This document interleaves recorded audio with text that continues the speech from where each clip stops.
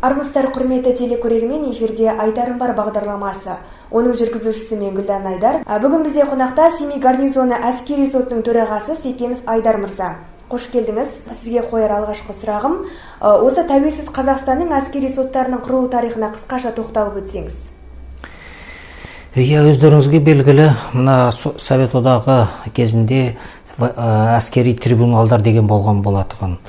Қазақстан елі өзінің тәуелсіздік мемлекеті болып саналған күннен бастап, бір алғашқы күндерінен бастап, Қазақстан Республикасы жоғарғы сотының төрағасының бұйрығы жарлығы менен 1992 жылы 20 қаңтарда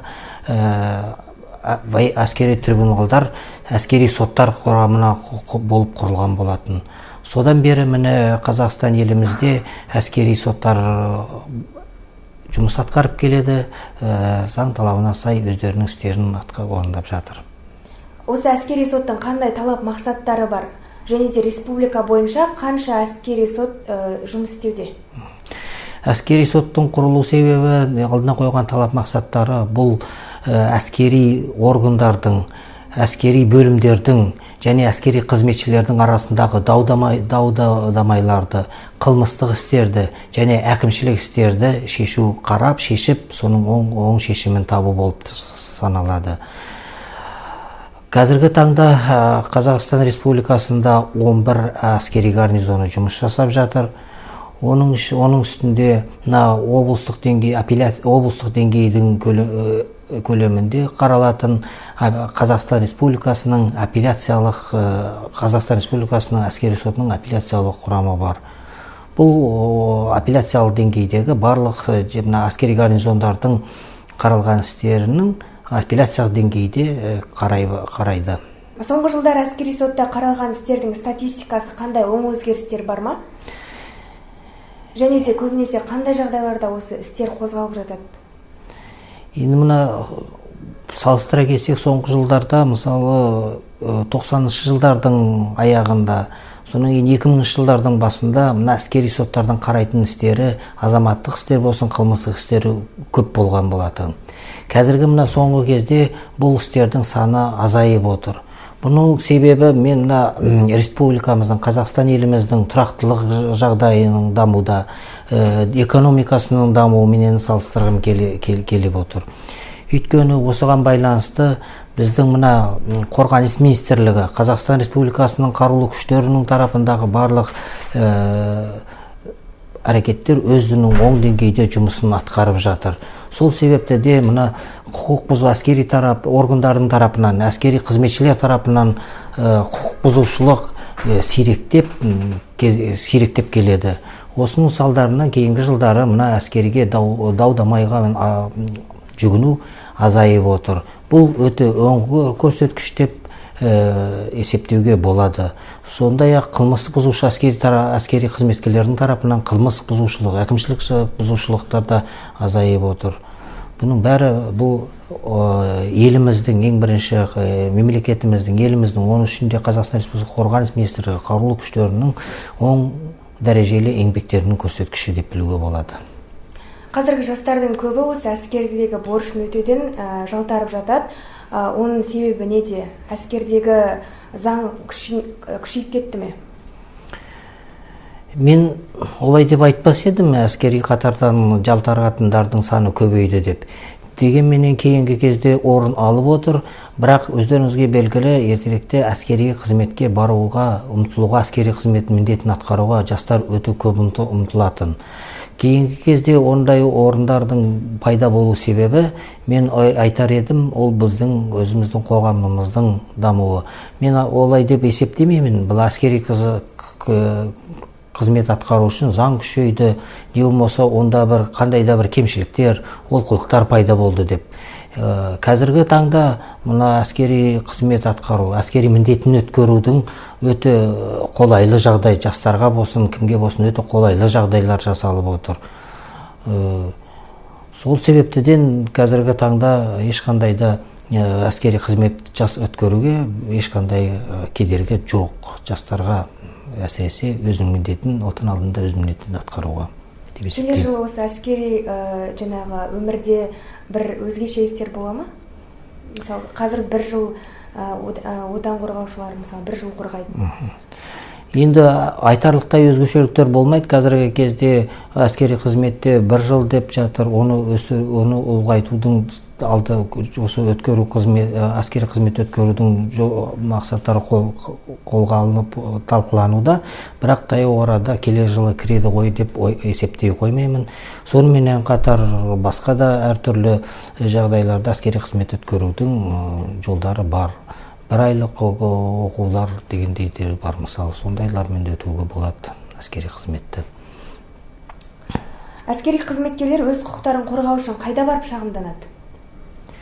Ең бірінші әскери қызметкерлер енді құқығы бұзылған жағдайда бұл қорғаныс министрі, Қазақстан Республикасы қорғаныс күштерінің уставына сәйкес өздерінің құқықтары қорғау керек.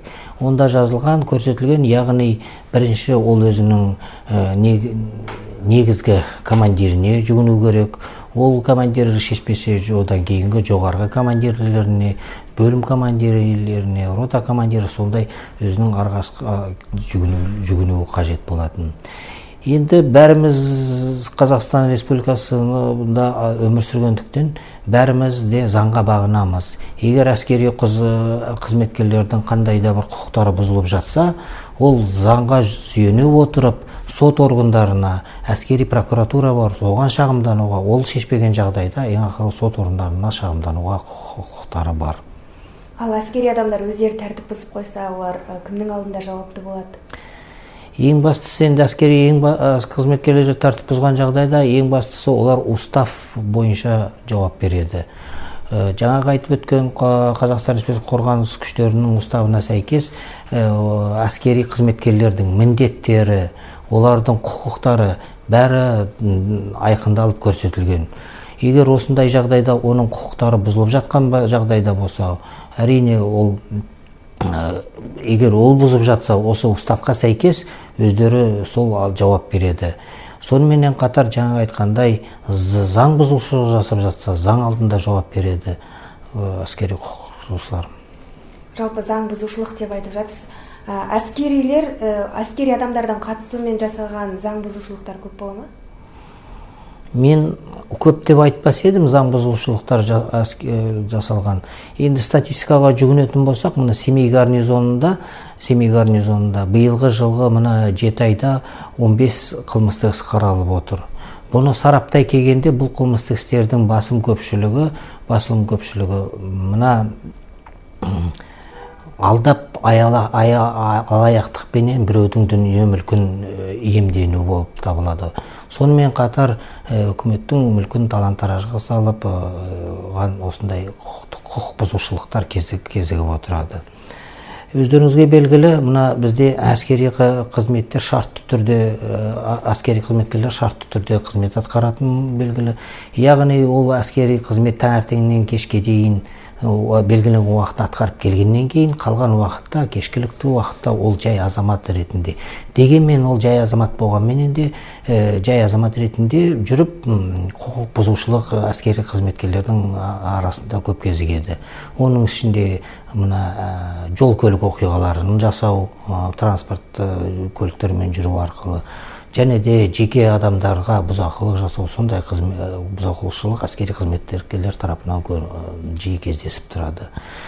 Жаңа басында айтып өттім, дегенмен қылмыстық істер әскери қызметкерлердің арасында кейінгі жылдары өте азайып кетті. Егер салыстырып қарайтын болсақ, мына өткен 7 айдың ішінде 15 іштегі мына бүкіл Семей гарнизоны, бұл шығыс өңіріндегі қолбасшының әскери өңіріндегі қызметкерлерге өте аз деп есептеуге болады. Аз қылмыстық іс деп есептеуге болады. Әскери қызметкерлердің арасында осы азаматтық іс бойынша қандай даулар көп кездеседі? Кейінгі кезде мына әскери қызметкерлердің арасындағы туындап отырған даулардың көпшілігі бұл тұрғын үй мәселелерінің не байланысты, тұрғын үй төлемдерін өтеуге байланысты болып отыр. 2018 жылы біздің заңымызға әскери қызметшілердің мәртебесі туралы заңына толықтырулар мен өзгерістер енгізген болатын. Осы заңға енгізілген толықтырулар мен өзгерістердің нәтижесінде мына әскери қызметкерлер 2018 жылға 1 қаңтарына дейін тұрғын үймен қамтамасыз етілмеген жағдайда олар тұрғын үйге мұқтаж деп танылып, және оларға бір жолғы төлемақы төлену керек болатын. Осыған байланысты бізде кейінгі кезде көп дау-дамайлар туындап отыр. Өйткені бұрынғы заңға сәйкес оның қай жылдан бергі тұрғын үйге мұқтаж деп танылғаны туралы белгісіз болып қалады, дау-дамай туады. Одан кейін тұрғын үй төлемдерін төлеу кезінде бір жақты сот практикасы қалпына келгенше осындай бір дау-дамайлар тұрып отыр. Кейінгі кезде осы бір жолғы тұрғын үй төлемдерін өндіру туралы талап арыздар бойынша сот жүйесінде бірыңғай практика келді.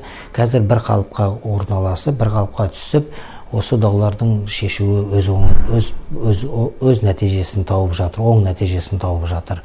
Осыған байланысты осы ең басты әскери қызметкерлердің арасындағы дау-дамайлардың ең көбі бұл тұрғын үйге байланысты, және бір жолғы тұрғын үй төлемдерін өтеу туралы. Сонымен қатар ашынара кездесіп тұратын дау-дамайлар бұл әскери қызметкерлерді жұмысқа орналастыру немесе жұмыстан заңды түрде шығарып жіберу сияқты дауларда жиі кезігіп тұрады. Сонымен қатар мына әскери қызметкерлер әскери қызметін өтеп біткеннен кейін, жаңағы айтып өткен бір жолғы тұрғын үй төлемақыларын алғаннан кейін өздері тұрып жатқан мына пәтерлерін, қызметтік пәтерлерін өз еркімен босату керек болатын. Алайда өздеріңізге белгілі, енді біздің кейбір әскери қызметшілер өздері жұмыстарын шектеулі жасына толуына байланысты шыққанына қарамастан, жаңағы бір жолғы тұрғын үй төлемдерін алып алғанына қарамастан, мына жабық әскери қалашықтардағы, әсіресе мына Аягөз гарнизонындағы жабық әскери қалашығындағы үйлерді босатпай, өз еркімен босатпай, әна сылтау, мына сылтау айтып көп отырады. Сондықтан мен осындай мәжбүрлеп қызметті үйден шығару туралы дау-дамайлар кейін кезде бізде көп қаралып жатыр. Осындай. Алтын уақытыңызды бөліп сұхбаттасқаныңызға рахмет. Құрметті көрермен, біздің бағдарлама осымен тәмам. Келесі кездескенше күн жақсы.